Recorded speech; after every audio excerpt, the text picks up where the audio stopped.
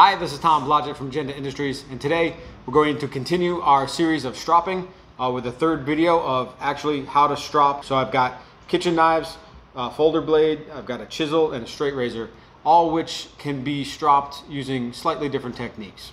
This is a third in a series of stropping videos that we're doing. I'll probably find a playlist up here. So before we begin, please like and subscribe and leave some comments if you like the videos. So let's get to it. All right, so before we actually strop, I want to talk about some things to consider. The first being pressure. A lot of guys put a lot of pressure. I'm of the camp where less pressure is better, and it really depends on how you approach it as to which might be better for you. So before I strop anything, leather in itself is compressible. Our Jende strops are 2 millimeters thick. So that means that if we press down on these enough, there's going to be some compression on that. So you have 2 millimeters. Others might be 5 mil thick or 4 mil or even smaller or thicker. It depends on the thickness and the suppleness of the leather as to how much compression you can achieve. So with that said, it will wrap around the blade to a certain extent, which is why you generally want to come in at a lower angle than your actual sharpening angle. After compression comes the issue of pressure and what it does to the edge. Generally speaking, it will roll an edge if you put too much pressure, and that is bad for the blade because you're going to fatigue the metal as it rolls over. You're stretching it, and that can fatigue the edge. So too much pressure could be bad. However, if you are with a blade that has less refinement, you can generally put more pressure. So a typical blade is going to be a 220 and like a buff. 220 grit belt and a buff is your typical sort of stock edge. So there you can put more pressure because there's more strength behind the edge, theoretically, so it won't roll as easily. But if you're going to get up to a very refined edge that's sharpened to say 8K or 10K on stones or whatever, then you have a really thinner edge, and that will then roll much more readily. So the pressure that you put on there is going to need to change depending on how thick your edge is actually going to be. So the next thing is, how many strokes should you be doing? And there's two schools of thought on that. I'm of the school where you would do less, but there's others, of course, that would say do more. And the divide really becomes, I think, between how refined your edge is before you start stropping. If you're doing like a 220 and a buff or a coarser edge, then there's less influence that the strop actually has over the shape and the changes that it imparts onto that edge. It's just not, it's a strop. It's not as aggressive as a stone or a belt. So you would have to do a lot more stropping strokes in order for it to really change things. But if you're coming off, say, again, a 10K or more refined edge, then the influence is much greater, much faster. So then you would do fewer strokes because there's not as much to get in the way of. It's already prepped for it. So those are the three things to consider as you're going through your stropping schooling, if you will. The amount of compression that is being imparted, how much pressure you want to add and the influence it's going to have, and how many strokes that you really do need to do. And this is something that everyone's going to have to do for different things. Straight razors versus knives versus kitchen knives are all going to require different things depending on whatever each one is doing in its sharpening progression. So in the other videos we talked about the stropping of the first thing being compression, then pressure, and then how many strokes. So these are the things that are always supposed to be going through your mind when you're stropping something. So I'm going to start off with a straight razor. The thing about a straight razor is that it's really thin. Hopefully the camera's picking up just how thin that is. And you always get that little, shing. That's super thin. And there's a lot of flexibility actually to straight razors that most people don't realize. So when you're stropping this, if you were to put more pressure, you're actually going to bend the whole blade. The whole, not just the bevel, but the whole thing. And then you risk rolling the blade through compression and pressure on top of that. Plus too many strokes, then you are at a really, really thin edge compared to something like a hunting knife, which has 4 or 5 mils thick or a 1/4 inch. So again, pressure on a straight should be minimal at best. When you're stropping, really just going to do more pinkies up, no pressure whatsoever, just the weight of the blade. And you can talk to other straight razor guys and they'll guide you through some of this. But we're doing, again, edge trailing. All right. And I'm really not putting any pressure because all I'm trying to do at this point, especially with 1/4 micron, is to align the edge. So I'm not really trying to sharpen anymore because I've done the stones, and I've gotten my edge up to a very high level of refinement. So all I'm doing now is 5 or 10 of these to get the edge nice and straight so it cuts the hair, and also just slightly more refined. I'm not trying to do any more work to it. And you can hear how very, no sound.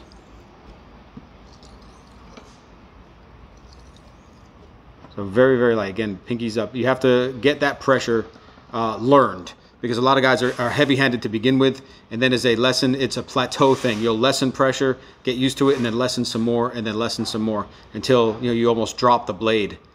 So just like that. Okay. All right, so we're going to start with a folding blade here. I've got a Tuya knife, a chicane S35V. So what we've got here is, again, a thick blade. We've got about not quite a 1/4 inch, a little less. We have a nice curvature to the blade. We have some heft to it. It's a little thicker. It's got a nice flat grind.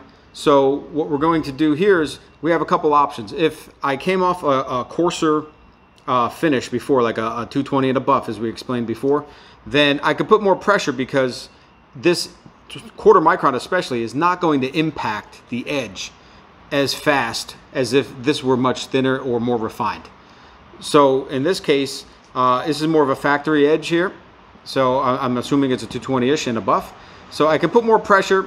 I'm, again, of the camp where I'd rather put less and just do more strokes, but you can, up to you here. But again, with the idea that you know what you're doing.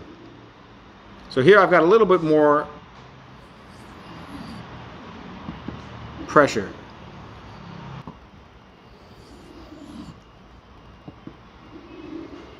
And I can hear that there's quite a bit of putting a little bit more pressure, and I'm actually trying to match the angle. I'm not so much trying to come down below the angle. One of the things you can do as well is, if you're gonna strop, and we've, in the first video, again, finding your angle, sorry, the second video, finding your angle, you can actually put a micro bevel on there. So if you're pretty sharp and you just wanna make sure there's no burr or anything, you can actually come in, instead of your normal angle, raise it up slightly higher, and you put a little micro bevel on there. Again, there you wouldn't want to use a lot of pressure, because that would have a faster influence. So as long as you're aware of those 3 things about pressure, compressibility, and how many strokes you want to do, then you can make your own formula, essentially. So with doing a pocket knife, you can put a little bit more pressure, because there's a little more meat there to work with, and you can generally, it doesn't have as much effect at one time. I don't really think you should really put a lot of force, but if it's really raw and you really want to get to it, then you can, and you can bring it back to life. But generally speaking, you're just going to be touching up with this and making sure that the edge is straight. All right, next up we have a chisel. So on the strop here, again, depending on what you're using before to sharpen it, a lot of guys will use some mechanized, and it's not terribly sharp or refined, and they'll come off a leather belt. Again, 220 and a buff is essentially what it is. Or other guys will take it to stones and bring it up to the next level, and then finish with the strop. So this has been done on more of a coarse version. So we're just finding our angle. And here, you don't want to be below the angle, because you can actually feel it just sliding across, like my bevel. It's doing nothing. You want to actually pull up till you get a tactile feedback. And that'll take, just go slow, and you slowly raise the angle up until I can feel it catch, and I feel like a little scrape. That's right where I want to be. That's the edge, and don't go past that. So right there, and that's my edge. Again, pressure if you want or not, because this is a much more robust angle, generally 35 degrees. And on the flat side, of course, I'm just gonna wipe that down, and that removes a lot of the burr. So again, find the angle, and then you're just gonna pull back. How much pressure you want to put is up to you. Again, the compressibility, and how much refinement you have, and how many strokes you plan on doing. Again, the formula. And I actually put a lot of pressure. I put more pressure on a flat grind like this, or even a hollow ground on a plane. I actually tend to be more pressure on the flat, because I want it to nice and come up and just really get rid of any burr or minimal burr that's there, and really just force everything forward. And then I'm lighter on my bevel side, because I just want to tickle that and then get a nice edge, so it's nice and flat here, and it's facing forward, so when I go to cut something, it's no problem. It just cuts right in. All right, and now we have a Maestro U D4 vegetable cleaver, Asian style. This is a thinner knife, just a long body to it, a wide body, but it's pretty thin. It's about 2 mils. So, and it's just pretty flat, straight grind down. So, and it's just a bevel at the end. So on something like this, you're kind of in the middle. You've got enough thickness at 2 mils, you've got length, and you want durability. So you don't want it to be too, you can roll it very easily. So you have to be careful about that. But depending again on your refinement, how much do you want to do? So again, finding my angle. Again, if you want to be on a micro bevel, because you just want to keep it alive, let's say you're using it and then it's kind of dull, you want to keep it alive, you put a micro bevel on there, raise it up a little bit higher and pull it across. I wouldn't use too much pressure because now you know you're hitting that edge. I can actually feel that here. You can hear the sound. It's making like a little shing too. Or you can come in again and just keep it on a lower angle for more of a maintenance thing. Oops.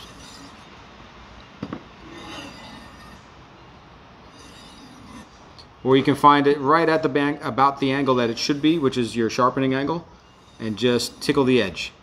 So if I'm coming in for a micro bevel, I'll go lighter.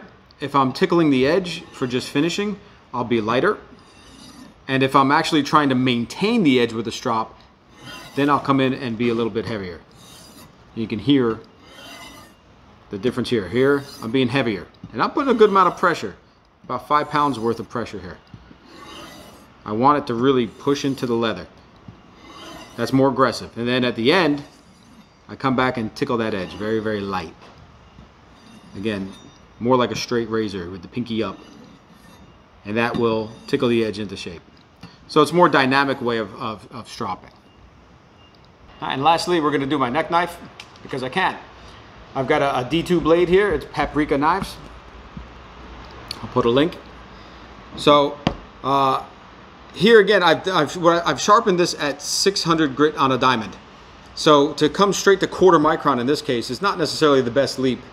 So I've got a long way to go for it to do anything. So all it's going to be doing is polishing the grooves of the 600. It's not going to influence the edge unless I come too high and then create like a slight micro bevel and roll it over. But even then, it's more just going to round everything. It's not really going to kill it.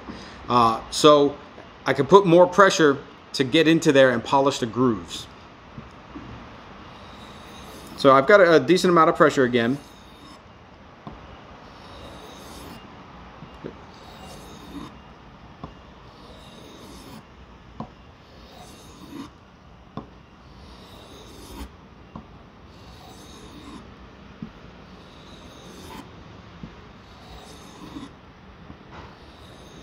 And at the end, what I'm going to do is, you can feel actually, before I get to the end, you can feel when you're at a certain point.